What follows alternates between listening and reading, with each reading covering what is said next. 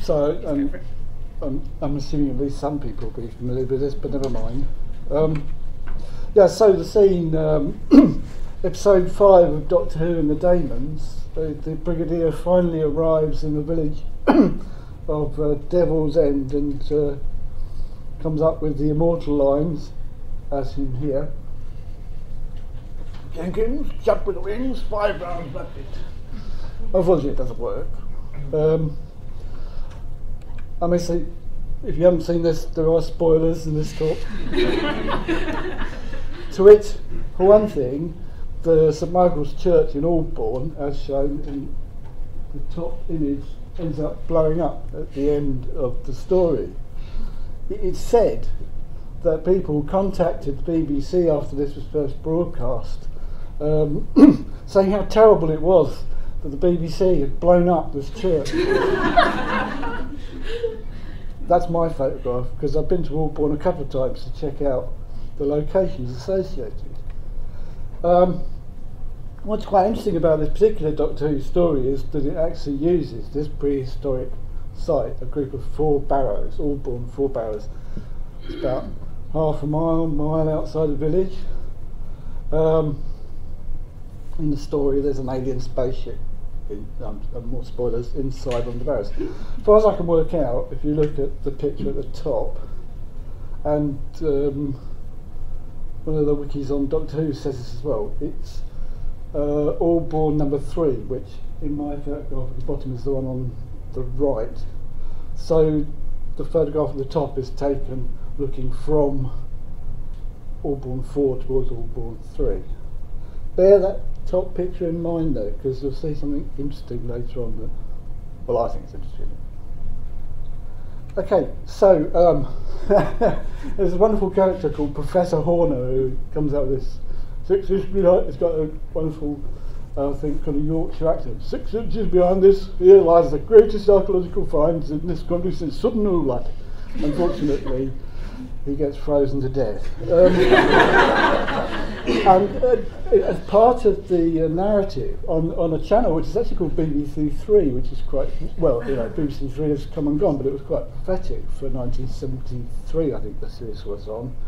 But it also mentions several previous attempts to excavate this barrow, including the Cambridge University fiasco in 1959. I was going to say, is there anybody here from Cambridge? If they could enlighten us about this, I'd really like to know.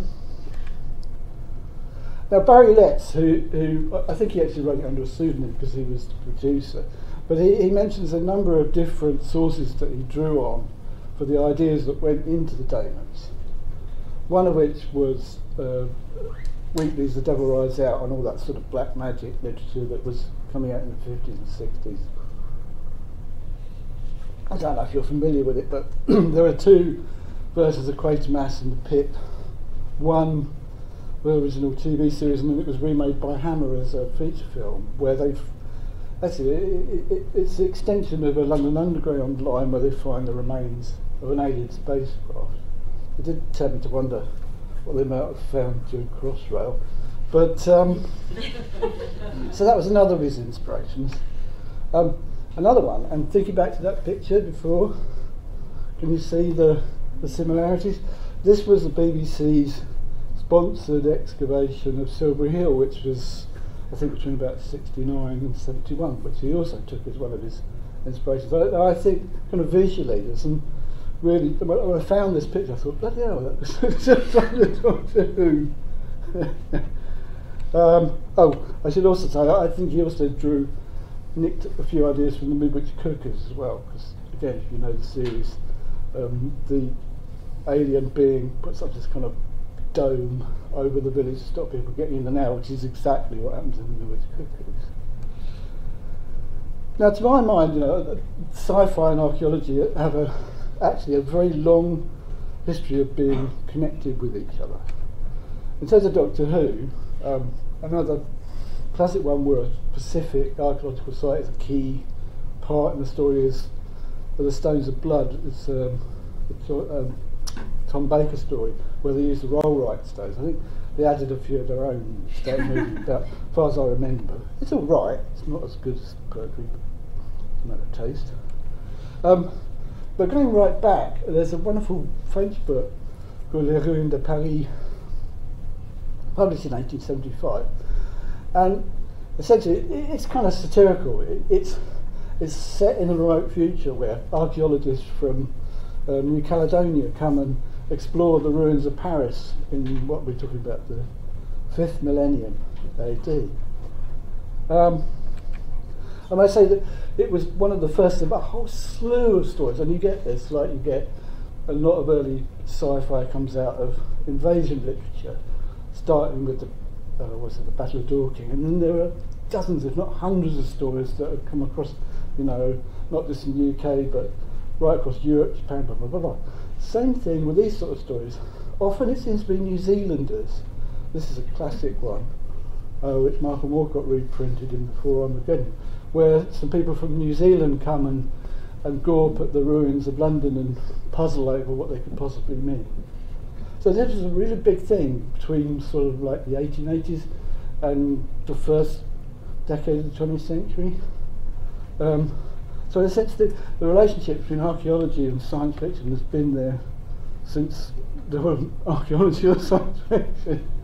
That same trope, of course, then is taken up in the late 70s by, but I don't know if you've come across it, called The Motel of the Mysteries by David McCauley, which takes exactly the same kind of satirical line of, but this case taking what is now or was then a modern context to a motel in a post-nuclear context, and having people puzzle over what these bizarre artifacts mean and what the shower cap was all about.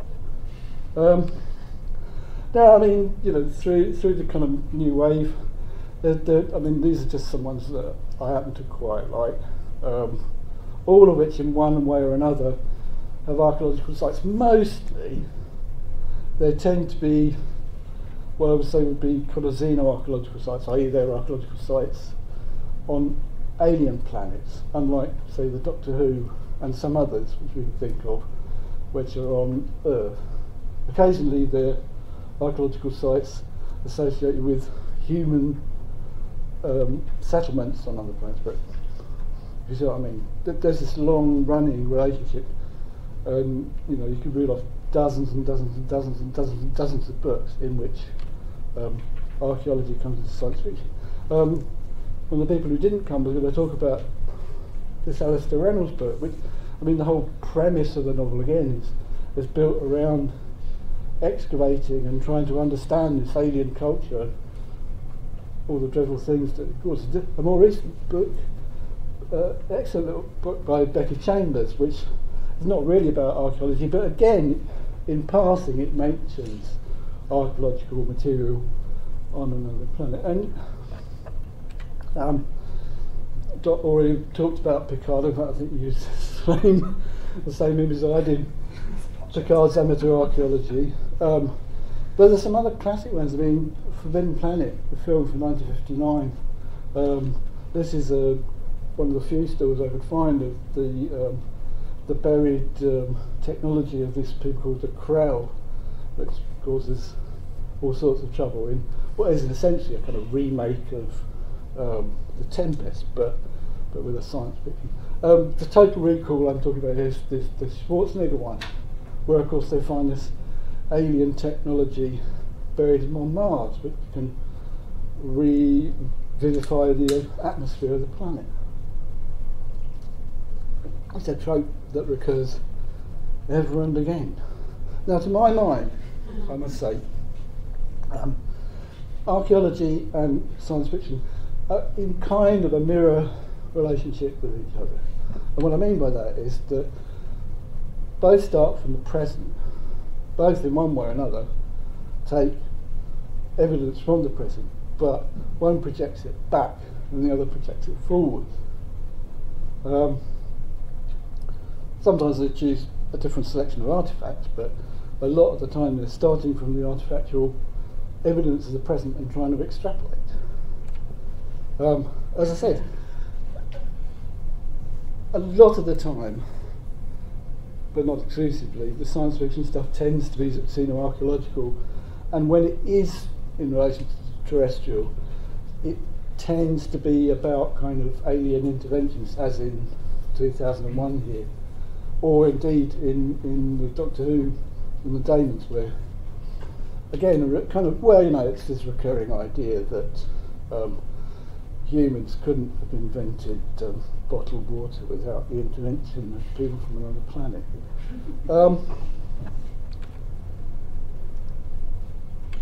Wells wrote this really great essay, which I thoroughly recommend. It's not fiction, it's a lecture he gave in, I think, about 1905. My own view is that the future was invented rather than discovered, but that's just a quibble. And the point he makes, certainly at that time, was that, you know, most people would believe that the past was knowable, but most people believed that the future wasn't knowable. Now, part of what Wells is talking about, I mean, bear in mind, you know, he was a student of Huxley's and had studied geology and all this sort of stuff, was that the new knowledge of geology and evolution and everything meant that we could scientifically project back into the past and start to undermine essentially the knowledge which people thought they had, which was up to that point based purely upon memory and what was written down, and actually kind of get hard evidence to understand what, quote unquote, really happened in the past. The slide at the bottom is cheating, actually, because it's not real stratigraphy. It's from Park and Crystal Palace, and it's a fake reconstruction of coal measures. But I just thought I'd do it for a laugh. I think it's quite cool. But so what Wells says is, I should say that there is this saying which apparently originates in Denmark, and I've been trying to verify this for a while, but I haven't succeeded yet. Wells doesn't think this. He thinks you can, and this is what he says.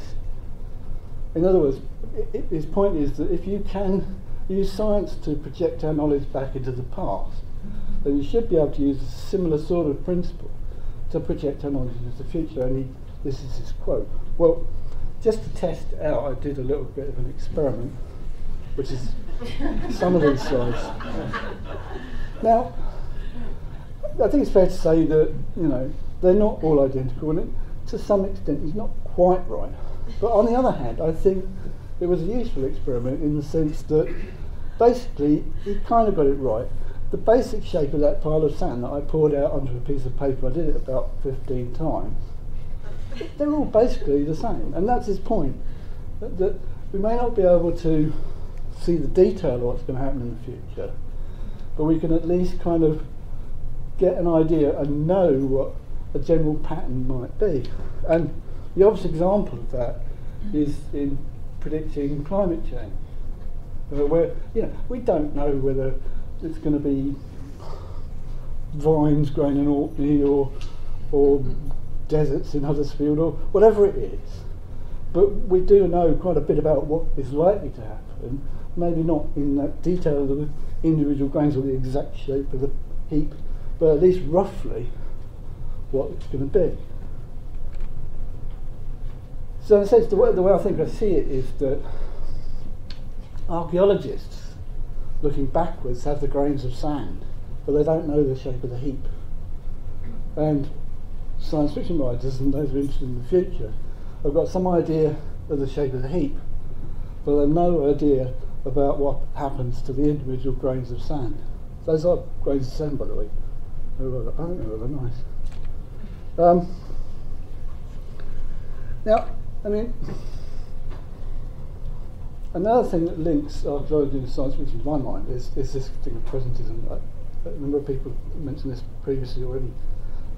George Stocking is supposedly the kind of source for talking about the role of presentism and, you know, kind of trying to counteract that sort of Whig history. And I guess you say that people like Foucault and Kuhn and what have you are examples of trying to break from that notion. And I don't, sorry, getting ahead of myself. And in archaeology, obviously, we're familiar with this, other people have already mentioned it. And, you know, the same goes for science fiction. It's one of the kind of perennial things that people say, oh, well, of course, science fiction is just about the present, it's not really about the future. Well, yes, up to a point, Bill Copper, that's true. I mean, clearly when Orwell was writing 1984, he was writing about 1948, there's no doubt about that. I mean, he wasn't a sci-fi writer anyway. And when Franklin was writing in the 1870s, what he was doing was satirising prison society in 1875. He wasn't writing about the fifth millennium. But when you read something like these two novels by Stanislaus Lem, obviously Solaris been made into movies twice, the other one not, I don't think, but they both address similar issues, and those issues are about trying to communicate with and understand other beings on other planets, and essentially failing because it's just too difficult.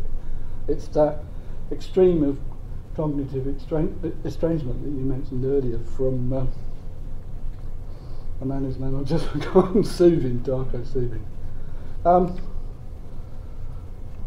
And in these books I mentioned earlier, they're often dealing with this kind of notion of an estrangement where it really isn't possible to entirely get to grips with whatever it is that these alien people were doing or thinking, even by digging up their remains.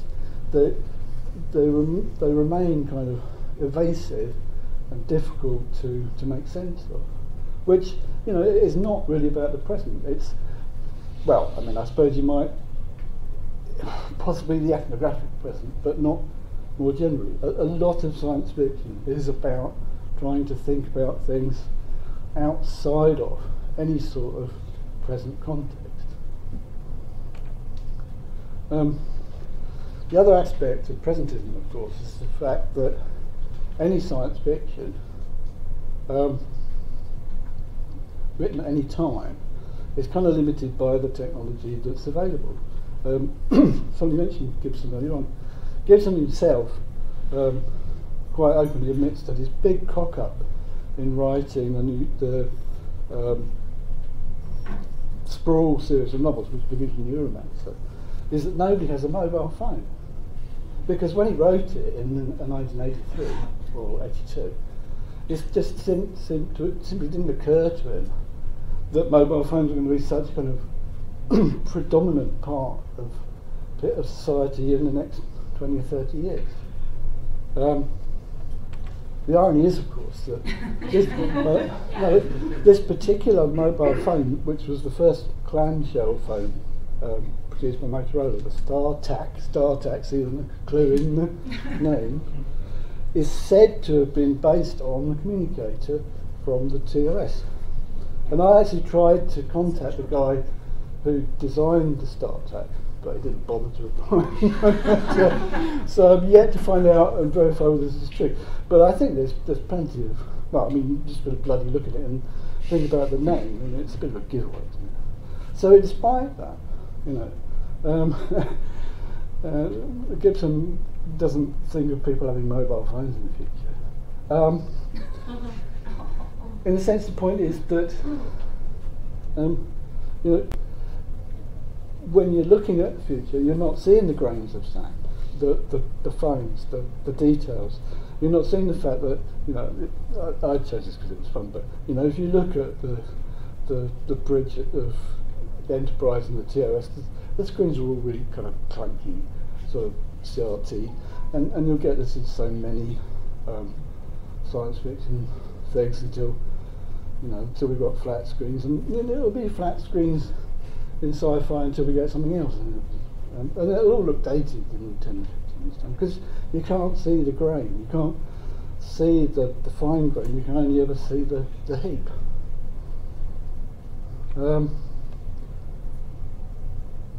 My conclusions, such as they are, the importance of cognitive estrangement.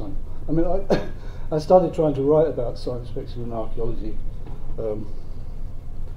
after the whack in Dublin in 2008, and ended up writing about estrangement instead, because I thought it was, I just kind of ended up going off into that. But it is one of the key things that both disciplines, if they can be called that, share, and something that we constantly need to keep in mind, the fact that, as I once said, to try and treat the familiar as unfamiliar. And the fact that archaeology and science fiction are kind of mirror images of each other, for me, creates a potential for what Adorno calls a negative dialectic. They can rub up against each other and create a kind of dialectical friction that actually could be quite productive. And finally, to boldly go. Thank you very much.